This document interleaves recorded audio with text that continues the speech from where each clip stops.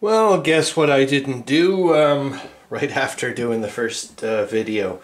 Go and order a tripod, but I swear to God I will. Even though I said that I'd do it the last time, and I also said I wouldn't do this bit off camera. But it's the blue side's about to concede after I'm assuming what's going to happen. I just can't move the headquarters and artillery quick enough. Tried to move them. I could have moved them straight back, but I was like, you know what? We're going to get nailed anyways. Maybe not ganged up on, but I tried to grab some the best terrain I could. So both of them are in swamp. I moved the reserve troops back. The cavalry is not going to participate in the attack. They're just there to start actually going towards here. That's about it, really. And I don't even think the artillery and the headquarters are going to be of much use right now. And I moved the blue side, moved the cavalry across here. But this is like, well, like I said, it's been fun actually. Even though it's like so quick that things are about to fall apart and whatnot. It's been a really interesting, not just a thought experiment, because there's actual pieces that, you know what I mean, it's actually here. I get to take a look. So yeah, it's whatever. It's been fun. Okay, so let's go and take a look here. So I'm going after the, okay, well, this is an auto kill. Like, what are the odds? It's 8-to-1 odds, so it's beyond, anything beyond that, it's an auto kill. So I would do that for sure. Just makes sense. So, like, what's the point? Like, I only have a D6-to-1. I think they say actually it's in the other thing. I think anything beyond 6-to-1 odds, it's you use the roll. So I might as well. I'll do that. Okay. And they're in a swamp. What the hell am I talking about, Chris? That's why you put the HQ there. Cheaper's jumping. So it's 6-to-1 odds with a -2.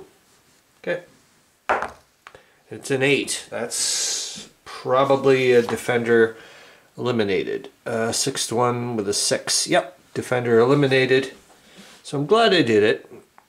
I'm glad I did this. And then I'm going to advance after combat, or do I need to?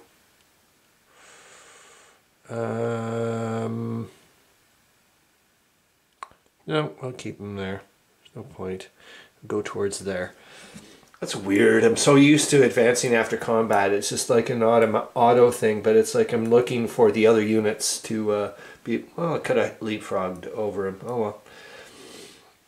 I did it now. So now we're going to go again with the artillery. I'm going to give it a shot, but it's yet again 8-to-1 odds, so we're down back to a 6-to-1 with a -2 because I tried to put everybody at least in the best possible position. But like I said, the blue side's about to concede. I mean, what's the point?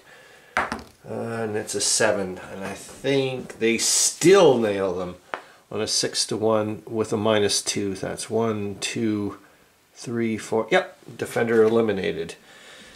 Oh, wow, this has been, I'll tell you, man, this has been a ton of fun, though. A ton of fun. Now I will advance after combat for flippin' sure. Now we're going into, well, not the, it's 3-to-1 odds. And do they have anything? Well, I think they may have broken. No, they don't. So it's just 3-to-1 odds straight up. Okay, here we go. Yeah, I mean, there's nothing left. I can't protect, the other side can't protect all the cities. Like, it's over. Like, yeah. And that's a 6 on a 3-to-1.